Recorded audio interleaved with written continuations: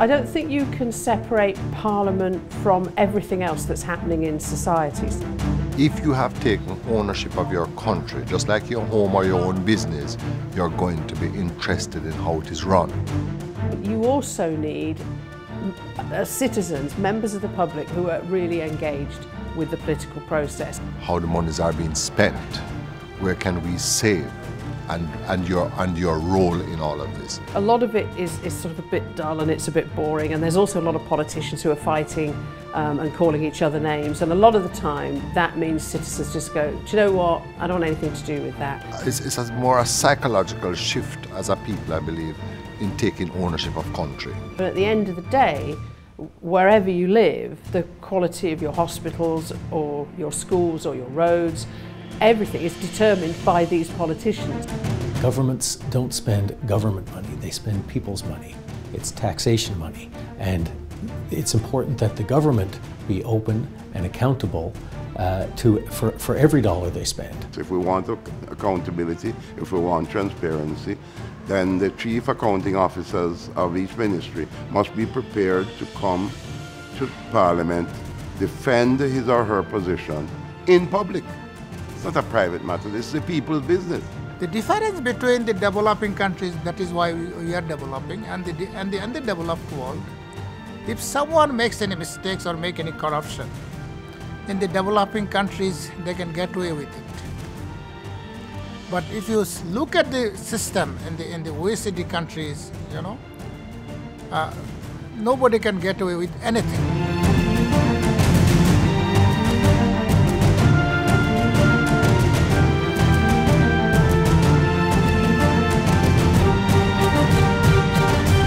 The heart of any democracy is the ability of the people to hold their government accountable. The soul of such a system is a machinery that allows citizens to see openly into the activities of their government and Parliament, rather than permitting these processes to be cloaked in secrecy. Parliament and the government are different in that one is actually elected by the public and the other is elected by the president and influence of the Prime Minister and stuff like that. The Parliament is inclusive of the government and the opposition. The government is just those who were elected into power by the people of Trinidad. I think government, in essence, is the people who represent the party who has won the last election and are in fact the people who form the executive, who run in essence the government. Government does things. It comprises parties or party that says it's going to do a range of things for people. They vote that party in, and it fulfills its mandate. It fulfills its purpose by doing all the things it promised to do. Whereas the Parliament are all members who are selected at a general election and consists of the government members and the opposition members. In the Senate you have three groups: people belonging to or supporting the ruling party, people belonging to the opposition, then you have independent senators, so people which have been selected because of their qualifications, because of their past work records and their anticipated contribution to the role of the functioning of the Parliament.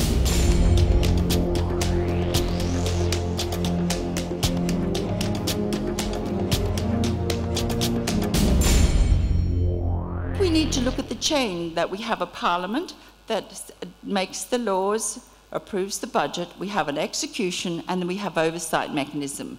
And surrounding that are the citizens. They're the ones to which ultimately all of those three key elements of the chain are accountable. Parliament should be the centre of national life. No citizen should feel that it's not his or her own assembly, and that they should have access to this assembly on many levels through civil society organisations, through the role of the media, directly through their own MP by going and visiting and discussing. engagement through associations, through lobby groups, whenever members of Parliament have roundtables or forums or go on radio shows or talk shows. It's really important for the public to be involved, because you don't want your representatives to have, for their ear to be so far that they don't hear the voice of the people. If citizens feel divorced from Parliament, then Parliament isn't doing its job well. If the Parliament can discharge its constitutional responsibility to oversee the effective collection of revenue and then the effective spending of that revenue in a way that meets the expectations of constituents as well as the standards of good governance, then you start to see just why good governance is so key to good human development. And that's why Parliament is so very important, because our Parliament really is there. One of its main functions, I believe, is to hold the government, or the executive, in essence, to account. Parliament, as opposed to government, Parliament is where you'll have different sides of views, not only from the government but from the opposition as well. Parliament, they are there to make the laws and to make the policies, and then the government, they ensure that it is carried out. Well, really, Parliament is mostly about making laws. It's about legislating and making laws. Government is about doing things. It's actually about building roads or running hospitals or running schools. But of course, in parliamentary systems like the UK and like TNT, the two are sort of fuzzy. In America, they're completely separate. You have a president who is the person who does things, and then you have the elected senators and representatives who make the laws. So it's a clearer definition. Our system, what usually happens is that people get elected as representatives, but then they turn into government ministers as well, and they kind of wear two hats, because they're ministers who are doing things and wearing that hat, but they're also representative members of Parliament who play a role in making laws. The government must accelerate its own program in the development of its hydrocarbon resources. More oil and more gas will mean a healthier economy and a stronger foundation for the future. I leave that for my colleagues to develop in the course of the budget debate.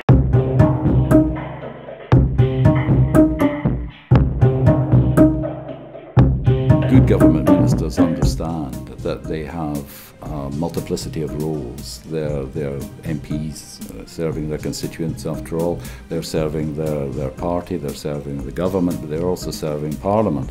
And they have responsibilities to Parliament to disclose, for example, the basis of their policies in evidence when questioned reasonably by opposition members.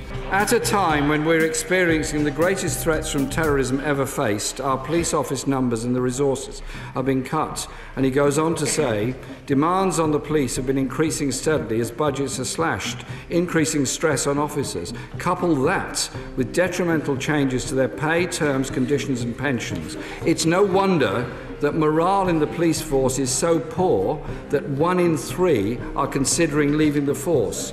Will he be able to tell us whether or not this community policing and other police budgets are protected or not in next week's autumn statement?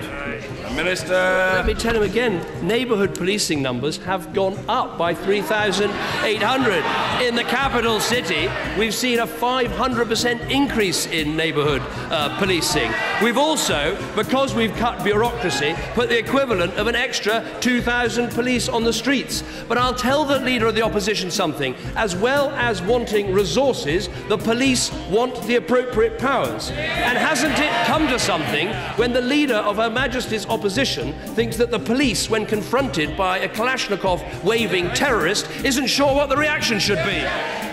so that there's transparency there. So I think the problems arise when you've got perhaps a minister who doesn't understand that very well, or who cannot easily cope with all of these, juggling all of these balls. I see that in Trinidad and Tobago that there is a kind of tendency to say, yes, we have elections, but the candidates for elections actually don't expect to be member of parliament, they expect to be member of the government. And I think that there is an issue around giving value to the function of the member of parliament.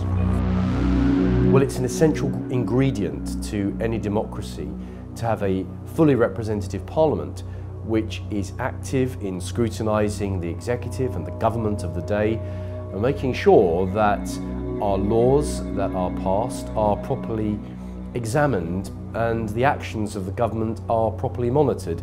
And that's the role of an MP. Parliamentarians not only should be monitored alone, because you can't just monitor someone and say, okay, they did X, Y, and Z, but they should be held accountable for what they do, how they spend. If the budget allocated a certain amount of money toward you at the end of that budget year, you should be able to tell me how you used up that money, what you did with it, give me information, forms, show me the work you did. I want to see it, I don't just want to hear from it. Normal democratic parliament, there would be a number of committees, roughly equating to government departments, and the responsibility of each of these committees would be to look at particular policy areas that the departments are responsible for in some detail. Until a couple of years ago you had only a couple of committees. You had the PAC, the PAC and joint select committees. Now new departmental committees on foreign affairs and energy, etc. have been created. So it moves more in the direction of trying to match specific policy areas in the committees to policy areas on the executive. In the UK there would be a defence, foreign affairs and so on committee, and they would be working very hard, having lots of meetings, asking government ministers and officials, travelling, making sure that the government was living up to its responsibilities. If the minister is saying that there is no money and has $3 billion, the private sector has money, private sector has land. Is there any plan to incentivize this sector? Yes, sure. Member for Tobago, this is something that we will be looking at and certainly will be evaluating. You have the legislature and you have the committees.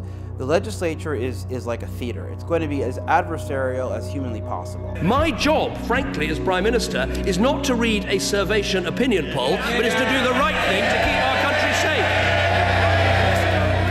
That is because it's televised, right? So members that's where they tend to perform the most. They tend to exacerbate or demonstrate a high level of adversariality, right? Especially for question period, question time, the opposition leader, he has to look angry and demonstrate that there's a real problem.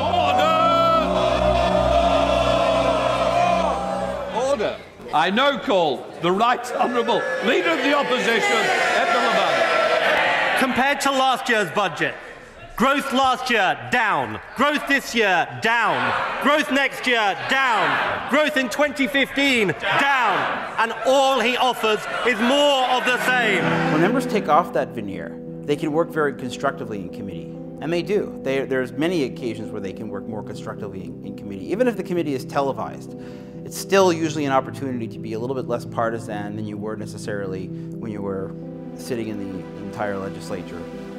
Where things tend to be more adversarial. But Trinidad Generation is not a state corporation. So how are they allowing you to owe them $665 million? Well, when we, in 2012, November 2012, I wrote my line ministry. I asked that they invoke what you call the government guarantee.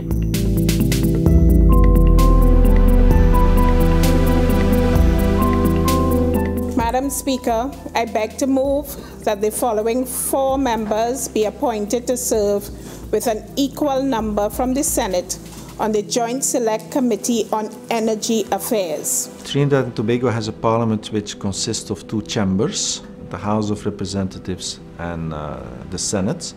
If there are parliamentarians coming together from one of these two chambers, then it is a select committee. If you have parliamentarians coming together from the two houses, from the two chambers, with members of the House and senators, then it is a joint select committee. Honourable members, the question is that the following 4 members be appointed to serve with an equal number from the Senate on the... And our role is to scrutinize not only government legislation, but actions of government and actions of agencies of government. We're essentially an oversight body in some cases, where we bring officials in from various departments and question them on their activities and their expenditures. Committees are the place where the real work has to happen, and where also policies and proposals need to be examined based upon their merits, based upon the content, and not necessarily based upon who is proposing it.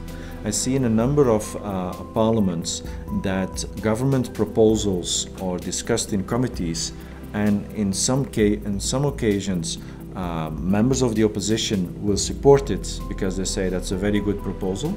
In other occasions, amendments or alternative proposals from the opposition will be accepted by the ruling MPs because they are good proposals. When I became chairman of the Public Accounts Committee in 1995, the government of the day had 52 seats in Parliament. The opposition had 8. And I was one of the 8 members of the opposition.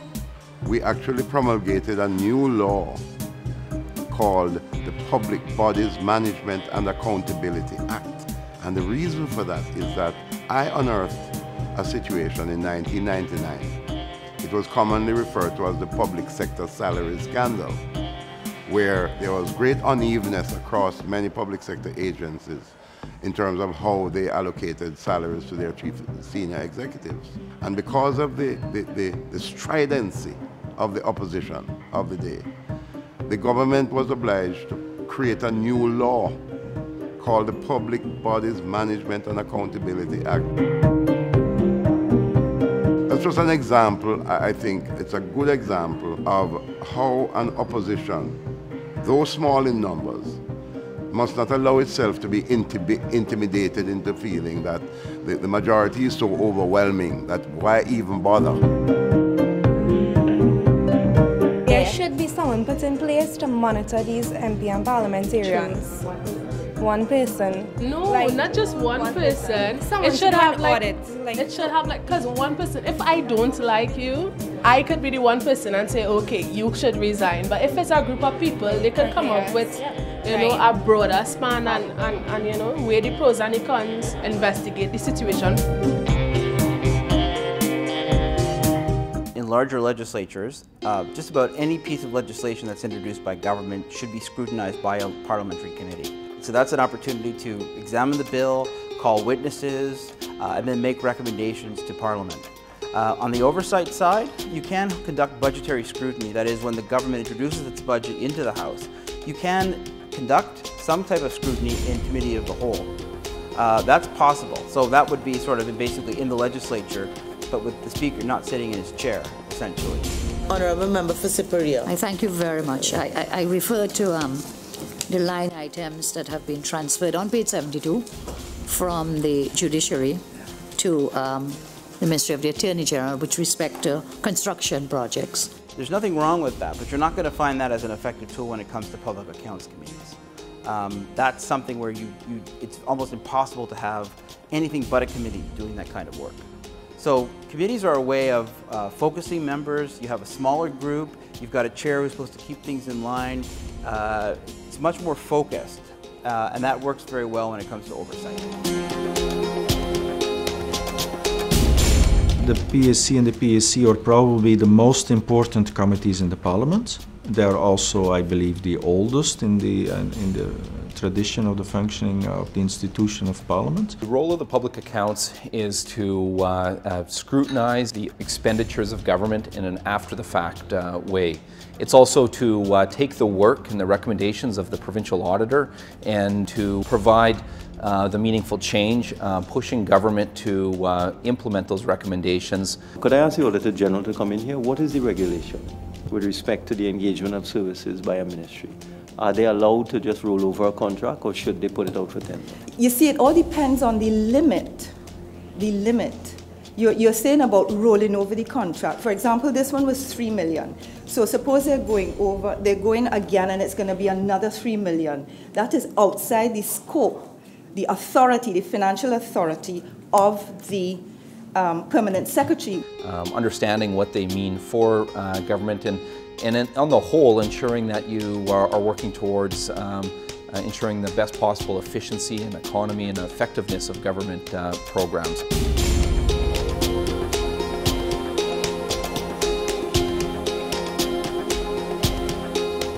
The job of the PAC is really an auditing job, because the auditor looks at the expenditure in a fiscal year, does the report at the end, presents it to us. So whatever comes up there is a retrospective view, and corrective action naturally can still be taken despite the retrospective nature of it. But that's the nature of the PAC. The PAC, over the last 5 or 6 years, has managed to do something that's very difficult for politicians and institutional structures, and that is to align its work with political interests. So, for example, representatives of Amazon, Yahoo, and Google, who have tax mitigation schemes, who run tax mitigation schemes, which mean in effect that they pay very little tax on the revenue they raise in the UK, were brought before PAC, named and shamed, and the result is that some of these organisations are going to pay 20% to 25% tax as from the next budget. PAC will sit twice a week. It has the resources of the National Audit Office, which has a body of 600 auditors and accountants.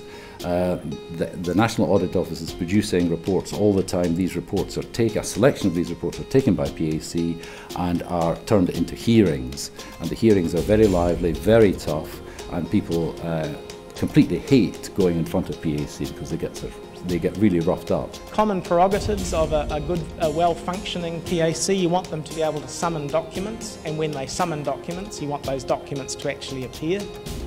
You want the ability to have government officials turn up and testify when summoned. You want the ability to call witnesses and conduct hearings, and you want the committee to be able to request audits when it regards something as being off in the accounts. Definitely there's a need for research support, and that's something that we find lacking generally in legislatures with functioning PACs. So you need to have a researcher who's independent. They're not part of the caucus, they don't have a political agenda, they work for the clerk's office or for the library, they're independent. And what are they doing? They're providing briefing notes for the PAC prior to the hearing to be able to explain what's going to be discussed at the hearing in a very coherent way that members, let's say they haven't had time to read the report, they've rushed back from their parish, their constituency, they haven't had a chance to look at the report. The researcher has prepared a very brief outline of what's covered in the report. Knowing how to write the committee reports, having the researcher who's available to write the committee reports, conduct benchmarking, comparative research, all those kinds of things. That's one area that I think needs a lot of work. I also think it's very important symbolically for committee meetings that committee members, they sit randomly, so you don't get blocks of party supporters, and I think that again makes a difference. When committee recommendations are reported, the chair should announce, or should be a press conference or some kind of release in terms of what's the outcome of their inquiry. When they're doing that, it's a very powerful symbol if the committee chair is from one political party, if another member of that committee from a different party is there, and they're both portraying the results of that committee. It's those type of almost symbolic ways of doing scrutiny work that can make a big difference, because I think the public get much greater confidence when they see parliamentarians across the political divide coming together and talking about the outcomes of scrutiny work.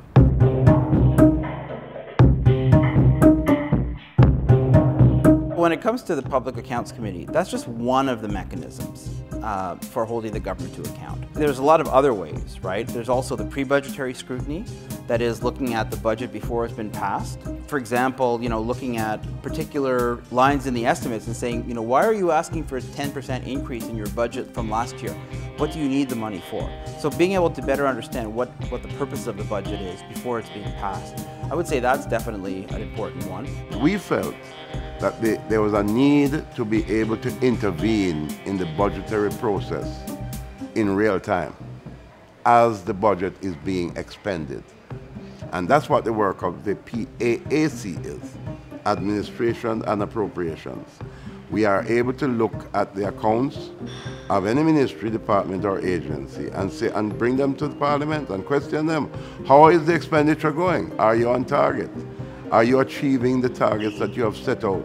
Your quarterly targets, your half-yearly targets, your monthly targets, how are you doing? But it's not just the financing, it's the way they go about it, the appropriation side of it. We have to also make sure that the various government agencies are following the correct procedure. While we do not speak to policy, we want to make sure the actual management of the expenditure and the expenditures itself is being adhered to. We are able to summon particular agencies to discuss those issues and to air them, for public hearing, and to make recommendations to the Parliament for corrective action.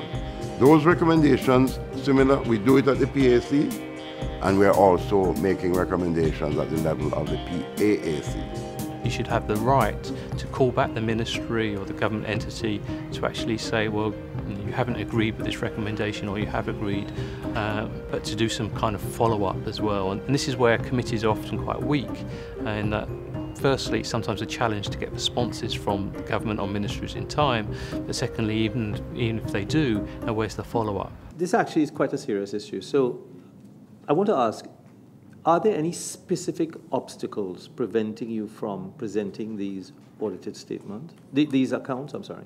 Thank you for that question. It is the challenges that is faced with respect to having these audited statements involve the verification of actual assets within the authority. And committees need to really introduce a mechanism where they revisit committee reports to actually see, what's the outcomes of this process, what has scrutiny meant in practice. And those committees that have tried to experiment with issues such as, for example, United Kingdom, the Public Accounts Committee now looks at committee reports at random. So once a committee report has finished, they will go back and select some reports at random and revisit them and say, well, what's the result of this? And call back the entities in and say, did you do what you promised 6 months or 1 month ago?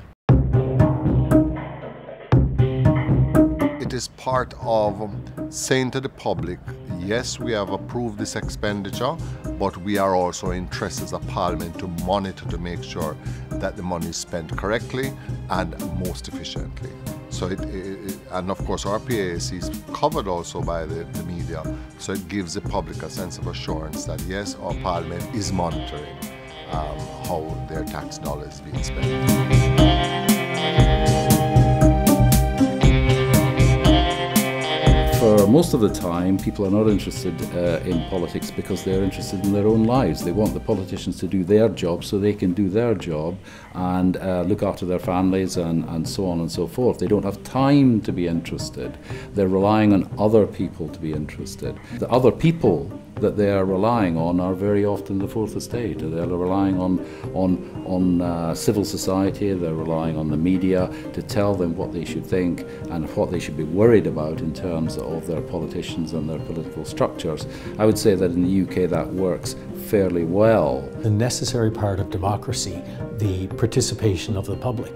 The further the public is away from the decision makers, the weaker your democracy is. And in Canada, we encourage full participation, and we receive it, especially on issues that are of not just general importance, but of vital importance to the public.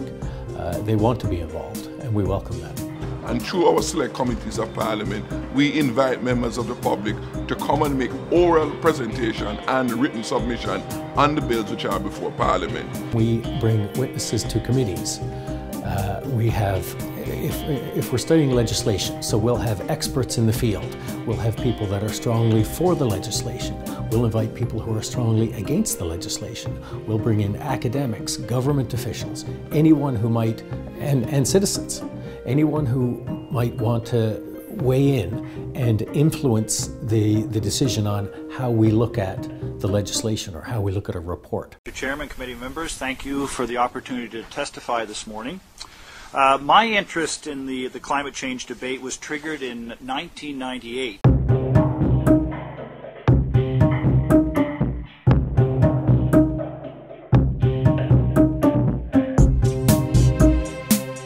Public engagement is critical. And of course, you can't have everyone that lines up to become a witness, but we're very open in the breadth of experiences that we welcome into committees to become witnesses. Senators aren't supposed to be expert at the subject matter, so we require experts in the subject matter, and that would be the witnesses. The media should also feel that responsibility to the citizens of Trinidad and Tobago to, okay, if they know something is going on in the parliament or in the government, something that is not transparent, they should feel responsible enough to want to come and bring it forth to the citizens.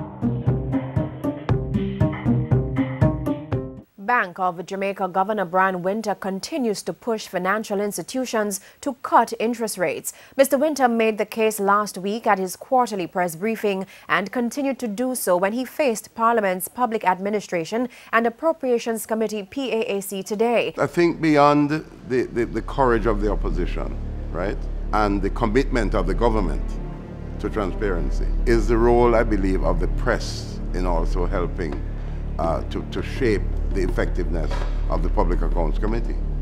And that role includes not just what they carry on primetime news, but actually it has evolved now where they actually carry the sessions live on the public broadcasting station. So we believe that this kind of transparency has actually helped in the process of accountability. A lot of agencies and permanent secretaries, they make sure they are diligent about responding to the queries of the Auditor General, because guess what? They don't want to appear before the committee and to be scrutinized in the public glare. It's a daunting experience appearing before the PAC, especially if you're the one in charge, because everything that a staff member does down the line that is incorrect, you have to answer. And when you answer to the parliamentarians, and you have to make sure that you answer correctly. The thing to do, though, is to answer or fix before the PAC. And if you fix properly, and if you answer properly, and if you satisfy the auditors, then you don't have to appear. But there are times when you have to appear nonetheless. And that is when it gets very daunting. A lot of the queries that the Auditor General has are being cleared up before the PAC gets to it, because they don't want to appear before the PAC. So it's kind of there's a fear. But sorry, we are humans, we smile a lot when we're interviewing our government servants. We are not really hostile. We just want the information, that's all. Are you saying it has taken almost 5 years to establish the physical assets of WASA? Your buildings, your wells, your pumps, 5 years? I think that the verification exercise, it deals with respect to the several assets that the authority owns. There's quite a bit of unevenness in how the different territories practice it. In fact, in some of the jurisdictions, they have a Public Accounts Committee. They have a supreme auditor, like an Auditor General, but that's about it. They've virtually admitted that in some of these jurisdictions, the Public Accounts Committee is virtually non-existent. It doesn't function.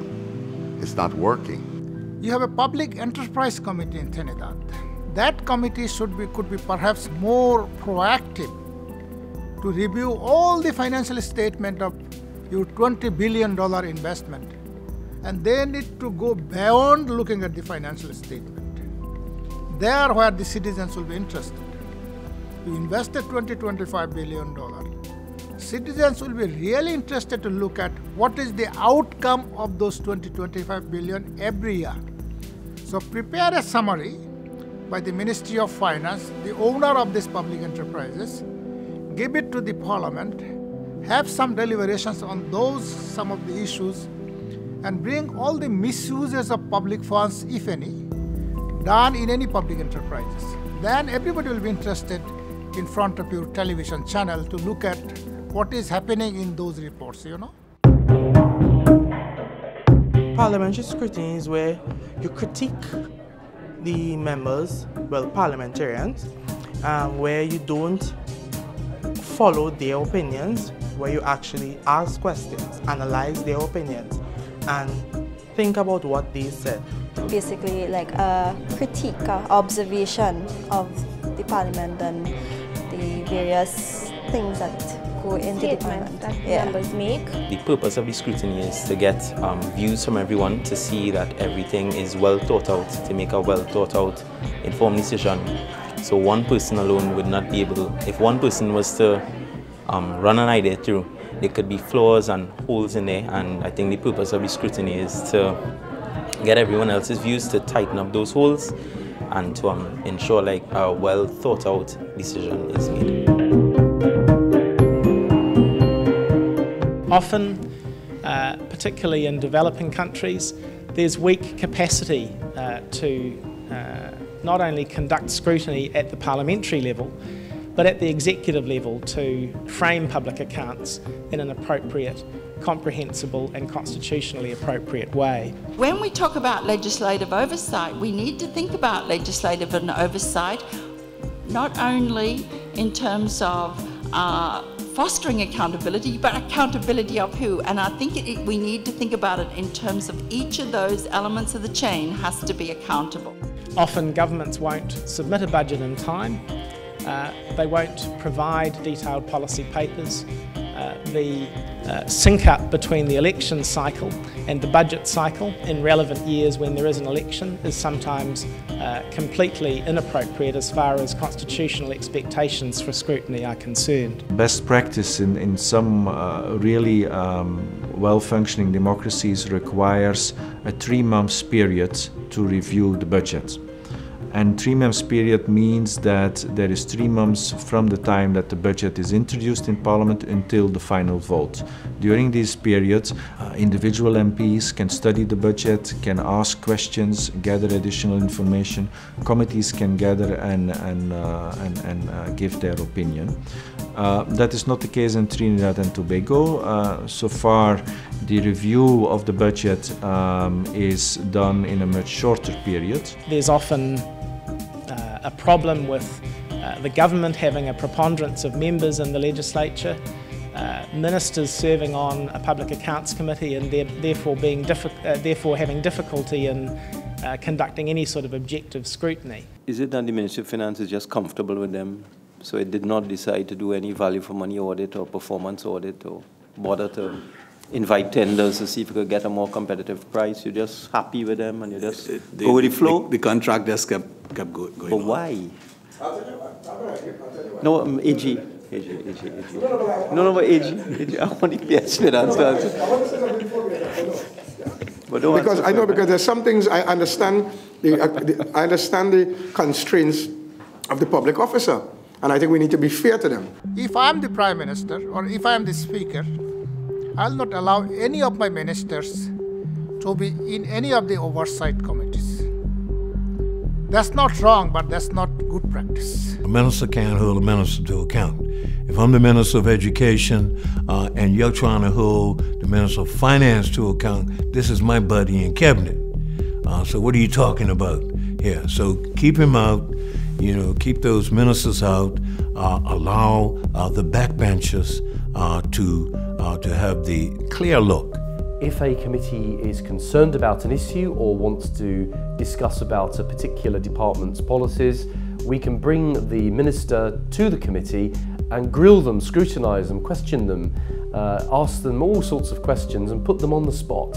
And that's the whole point of them, that they're there to keep a check and a balance on what governments are doing and what ministers are doing and how they're performing. So it's all about safeguarding resources, safeguarding the public, working directly with the independent auditor to do so, and then also acting independently as a public accounts to make sure that you're doing all you can to provide the scrutiny and oversight and make recommendations that are in the public's interest. The group of persons who are chosen to hold people accountable for their actions shouldn't just be for the government or for the opposition. They should be an independent set of people with a broad span of thinking. I would like it to be from both sides because you have a balance. Some people could be from one side, some could be from the other, and a few people independent.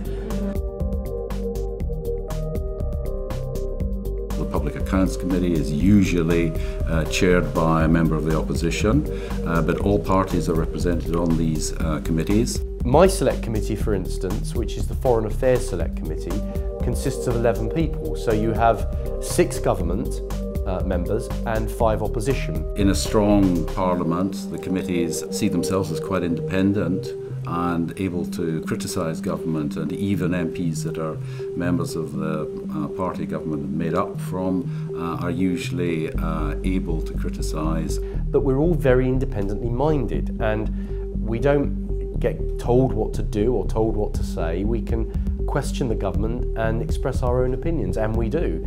And that is the way of pinning ministers down, and you know, we shouldn't be afraid of upsetting or even embarrassing ministers on our own side. You can't be a minister or a shadow minister and be on a select committee. So at the end of the day, it is for backbenchers to scrutinise what the ministers are doing. So it has to be backbenchers. Certainly in the UK context, it would never happen. You would never get a minister as a member of select committee, and I think there are good reasons why that would be the case, because they're the people we're supposed to be scrutinising. So ministers are not members of committees at all because they have to answer to Parliament. You should take evidence from them. I think they should come before the committee, you should ask them questions, but I would find it difficult to accept them as a member.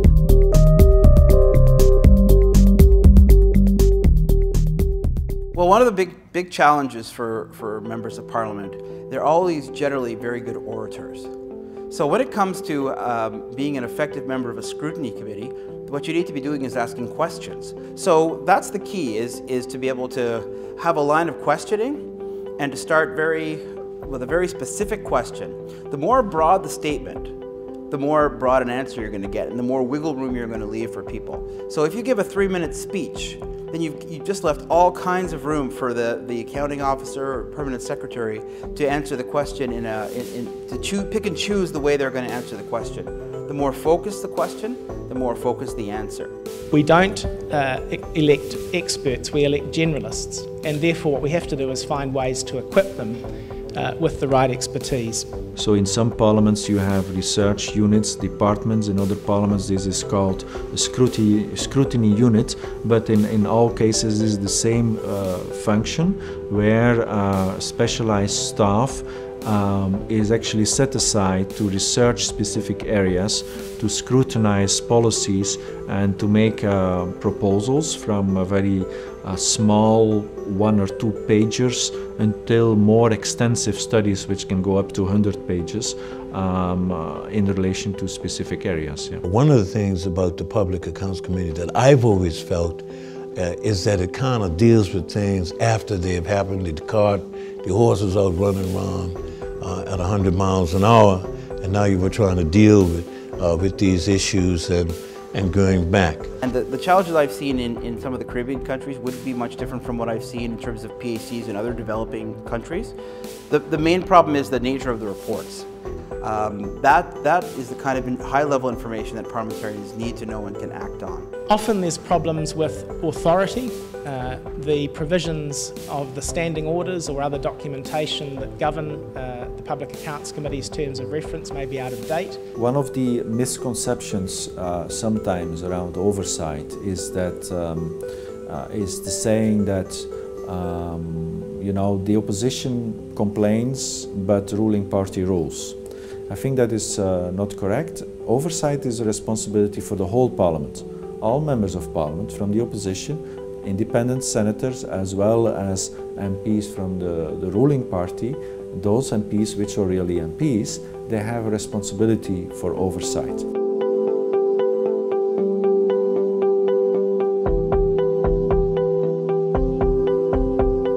Like, if you commit treason against your country by stealing from the treasury, you should be able to be prosecuted and go to jail. Hold the person accountable some sort of way, not just tell them, okay, sign a paper and tell me you resign. We can't give these people all this power and then not hold anybody accountable.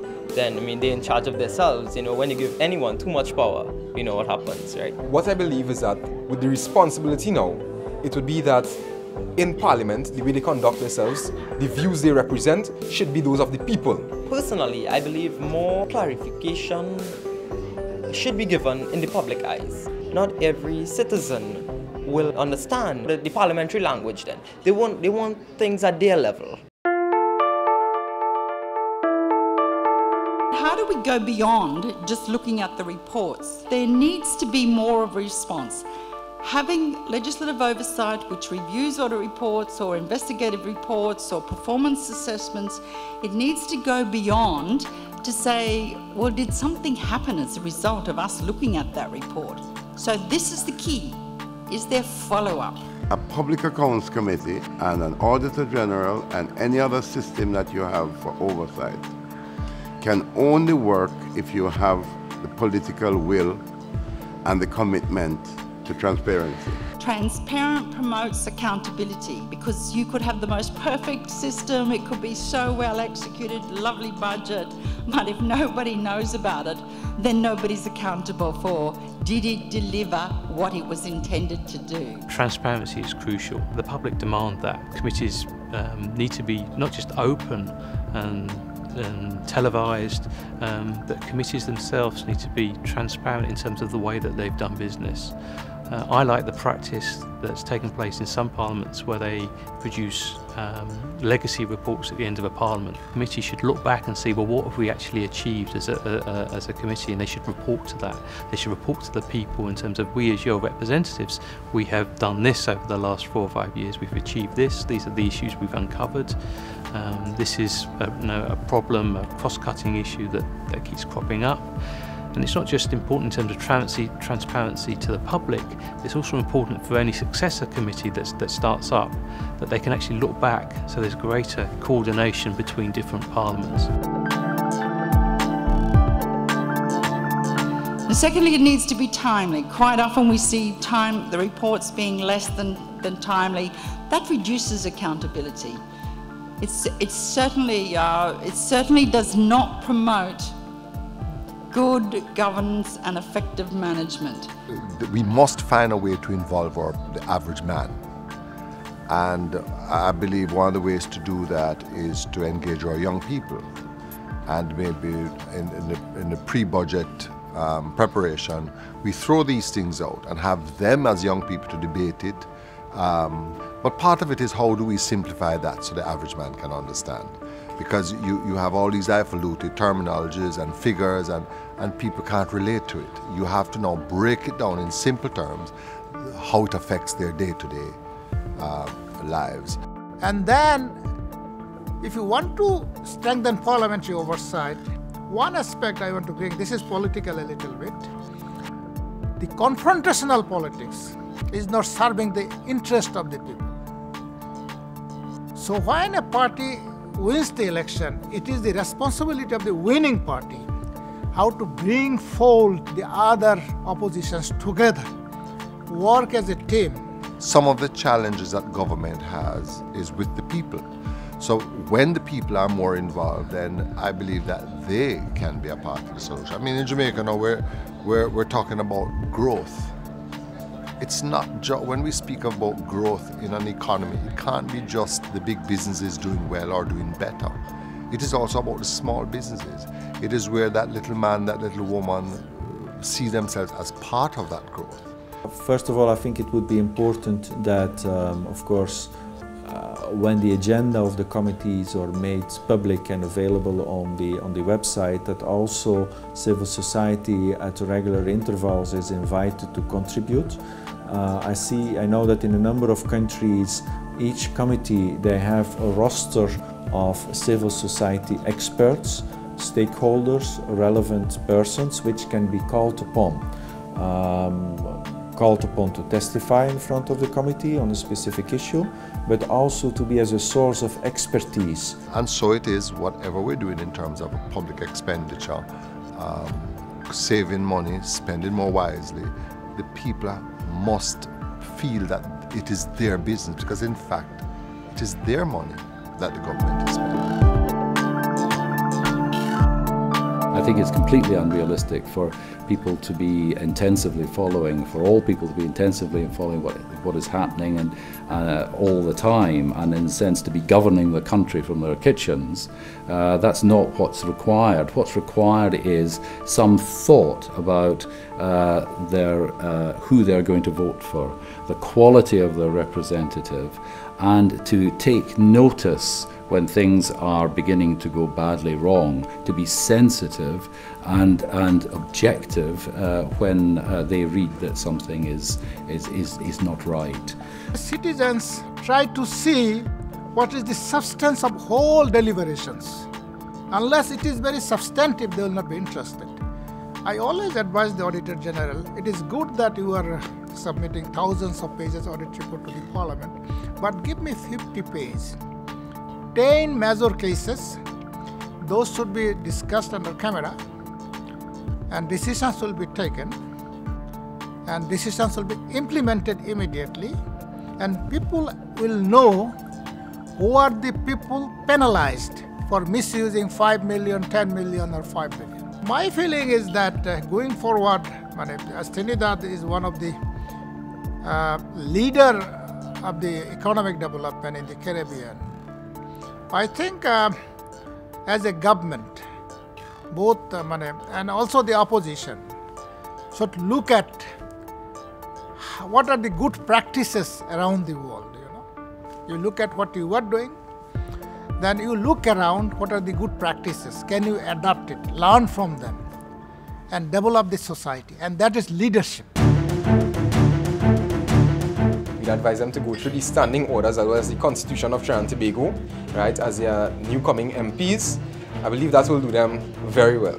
I would say represent the persons who elected you, because I had the opportunity to vote this year. The best advice I could give them would be to make sure and learn the rules, the regulations, make sure they know how to scrutinize properly without offending anyone. Do not just take it for granted and make it into make things into big scandals, and just work for your country. Your country put you there for a reason, so work for them.